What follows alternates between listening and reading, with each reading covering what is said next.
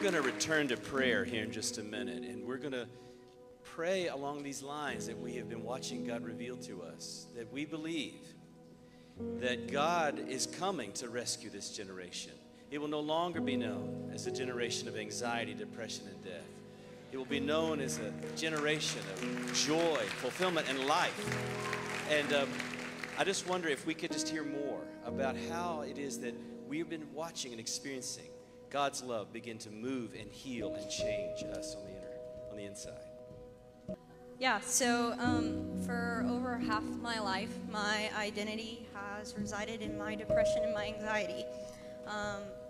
And on Wednesday, February 8th, God showed up to Asbury, and he convicted me to give up some anger and resentment that I had towards him, towards other people in my life, just for things that had been affected by my anxiety and my depression.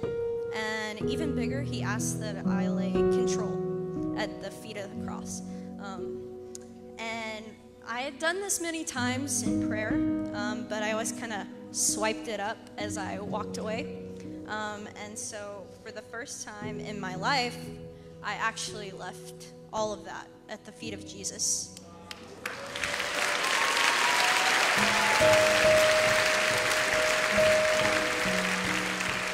Yeah, and I left Hughes, and I could breathe easier, and the air in my lungs was so much lighter. And in Matthew 11:28-30, God says, "Come to me, all you who are weary, and I will give you rest. Take my yoke upon you and learn from me, for I am gentle and humble in heart, and you will find rest for your souls. For my yoke is easy and my burden is light." And for 4 straight days, I experienced no anxiety.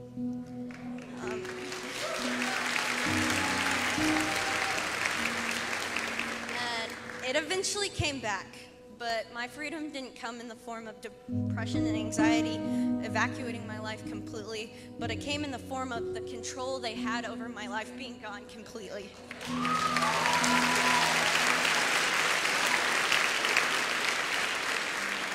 And my identity comes first from Christ and my daughtership in him. And I really wish that my story was unique, but anxiety and depression have become the calling cards of the younger generations. And I have seen God move in miraculous ways in college students over the past couple weeks. And my 2 biggest things in revival that God has revealed to me is, 1, my God is bigger than I thought he was, because my God is bigger than my depression, and my God is bigger than my anxiety, and my story can be your story because God died on the cross for anxiety and depression to set us free. He walked out of the grave, and you can too, because I did.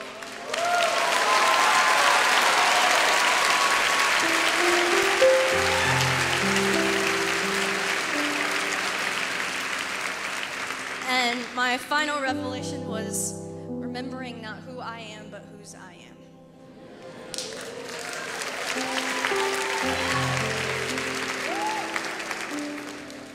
One of the beautiful things that we've been able to bear witness to is how we've watched countenances change.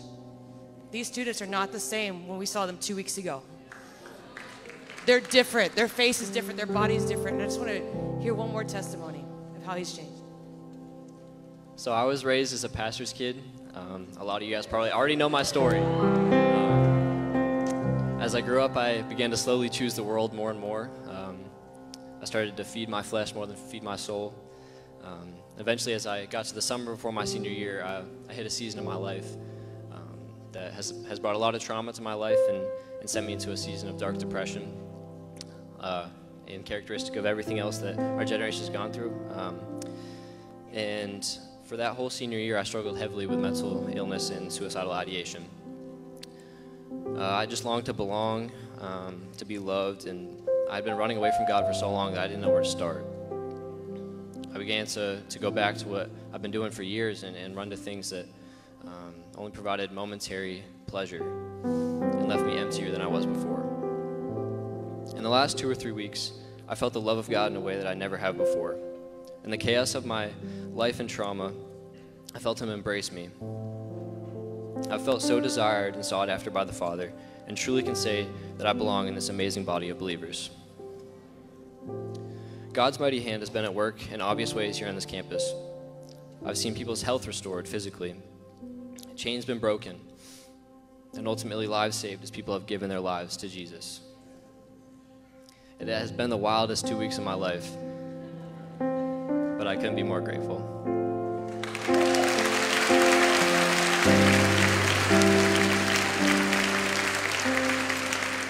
So we want to return to prayer because, yes, these last couple of weeks have been extraordinary, but in reality, they're normal.